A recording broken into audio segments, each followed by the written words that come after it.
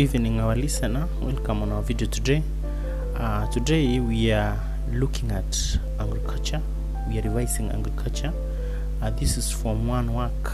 We have questions and answers here for you, and we request you to watch this video up to the end. To the subscribers, we really want to thank you guys for your support. We request you today one thing, like this video. Question number 9, because we dealt with the other number 8, this is number 9. Describe 4 characteristics of a fertile soil. A fertile soil has good water holding capacity. It has correct soil pH. It has essential element in right proportions. It is well aerated, and it is free from excess soil borne pest diseases. And then the last one, it have proper drainage. Those are the characteristics of a good fertile soil. Question number 10, give 4 benefits of a good soil aeration. Benefits of good soil aeration. Good soil aeration improves microbial activities. Number 2, provides the oxygen necessary for respiration by roots. Number 3, provide the oxygen required by nitrogen fixing bacteria. Number 4, improves the general performance of a crop. And then number last, make soil less toxic because of efficient gases exchange. Number 11, set 4 physical characteristics of a good dairy cow for breeding.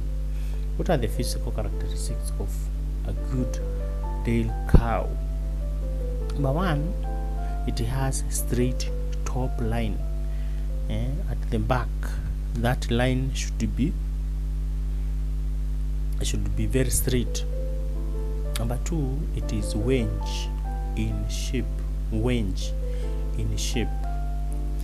Those are the characteristics of a good dairy cow. Next question, give 5 problems associated with shifting cultivation.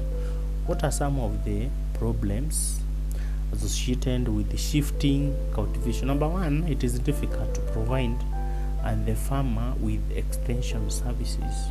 Number 2, poor soil and water conservation measures. Number 3, farmer cannot have permanent projects on the land. Number 4, low yields per unit area are obtained. Number 5, cannot be carried out in areas of high population and density.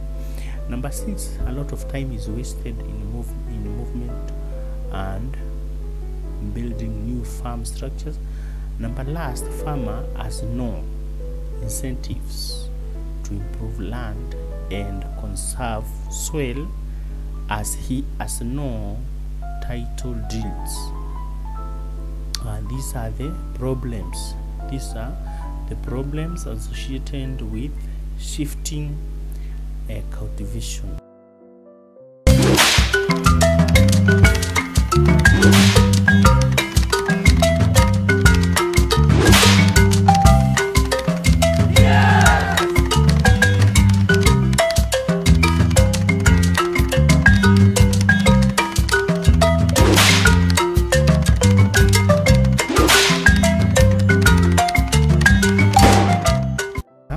Hope that you have subscribed, you have also liked this video. Next question, you are told describe environmental conditions that may lead to a low crop yield. Describe environmental conditions that may lead to low yield, and you get 6 months.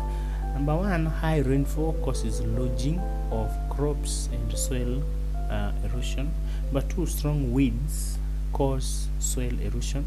Number C, extreme temperatures cause wilting and drying of crops. Next, light of high intensity causes stomata to open, hence increasing the rate of transpiration and wilting in crops. Next, crop pests lower the quality and the quantity of farm produce. And then the last one, poor soil have fewer nutrients needed for crop growth. So these are the environmental conditions that may lead to low crop yield. If there is a point that we have not stated here on this video concerning any question, you can write in the comment section, and when agriculture students come here, they can benefit out of your answer, because many students come here, they do come here to do a revision. Next, give 4 reasons for preparing a seedbed before planting. 4 reasons for preparing a seedbed before planting. Number 1, to kill weeds.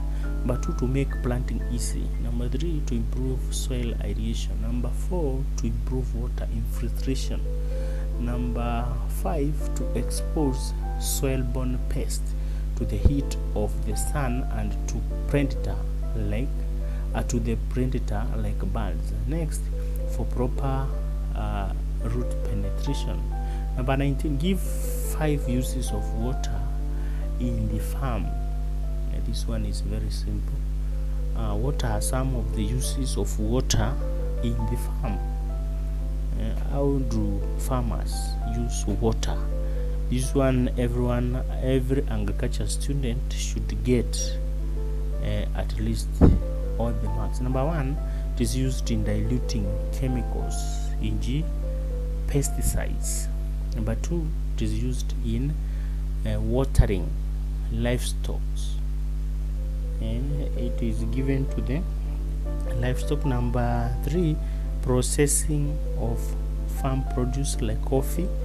Next, it is used for cooling farm machinery like tractors. Next, it is used for rearing fish in fish ponds. Next, it is used in irrigation. Next, it is used in cleaning farm tools, equipment, and structures like pig house. Then the last one, describe the agricultural practices that cause water pollution. Agricultural practices that cause water pollution. Number 1, use of inorganic fertilizers. Number 2, use of pesticides. Number 3, of cultivation. Next, of grazing due to overstocking. Next, cultivation along river banks. Next, watering livestock directly in the rivers. We are through with this video. We thank you so much for watching. We request you to subscribe if you have not yet subscribed, and also like this video. To the subscribers, we want to thank you guys because you have really supported this channel. We request you to like this video, and this video will be recommended for other viewers. Thank you so much. Until next time, goodbye for now.